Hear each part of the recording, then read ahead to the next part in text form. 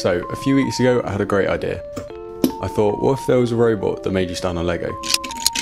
I know, pure genius. Why would I make this? I don't know. Let's build it. So, I started with some CAD.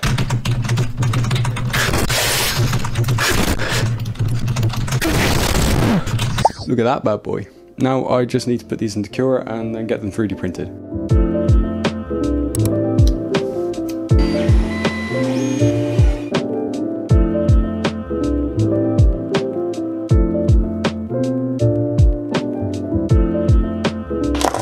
Before I assemble these, I just need to say, somewhere along the design process, I thought it would be a good idea to test which Lego brick hurt the most to stand on.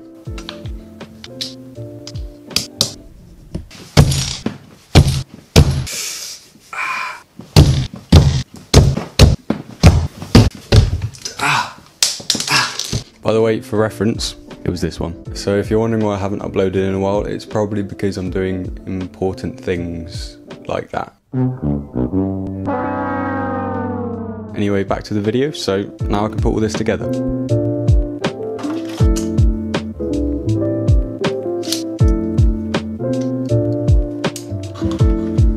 Let me show you how it works. So you take one of these, and it's a 2x4, so I know it's not the most painful, but I'm not a monster, and you load it in there. And then this gear pulls the plunger back, which is pulled by an elastic band. When it's back far enough, a Lego piece can then drop into the chamber, at which point the gear section without teeth has been reached, and which allows the plunger to fire back into the chamber, starting the cycle again and firing the Lego brick out. It's functional, sort of, but not very powerful, so let's see how many rubber bands I can put on it. Now, I'm not going to use this many rubber bands for the actual test, because I don't want Lego embedded in the side of my feet. But while they're on, let's see how they perform. I'm getting distracted again. I need to make this thing track my feet so that it can slide Lego pieces underneath it. Important stuff. So in terms of the tracking, I'm using the same webcam that I used for my Nerf gun video. For the software, again I'm using Python and OpenCV. I was having some trouble tracking my feet, so I just put on a pair of red socks, did some colour detection, and then... Boring! Shut up, nerd! Bottom line is it works, mostly.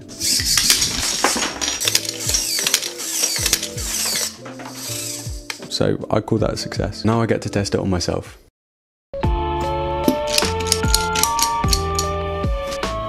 So let's see if it works with just me standing still.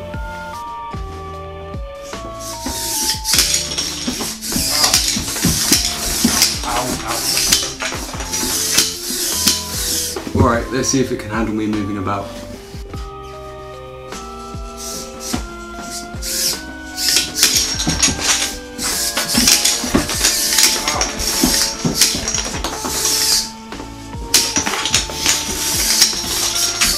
Okay, I like it, but it's missing something. Name any more rounds, because 6 just isn't quite enough, so give me a second while I go and design and print an upgrade.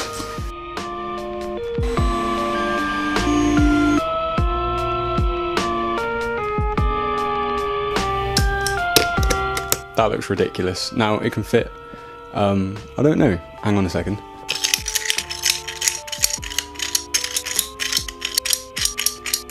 "17 pieces, which is crazy.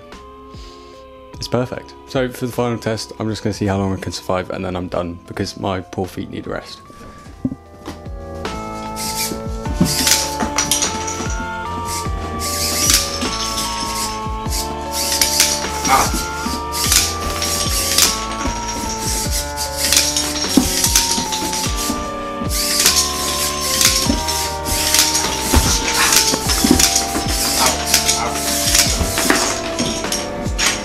Alright, I'm done. This was a bit of a stupid idea, so if you got this far, thanks for watching. Thank you for all the support and for reaching 1,000 subscribers. My next video is going to be a bit more chill and hopefully less painful. In the meantime, go watch this. Thanks for watching and I'll see you next time.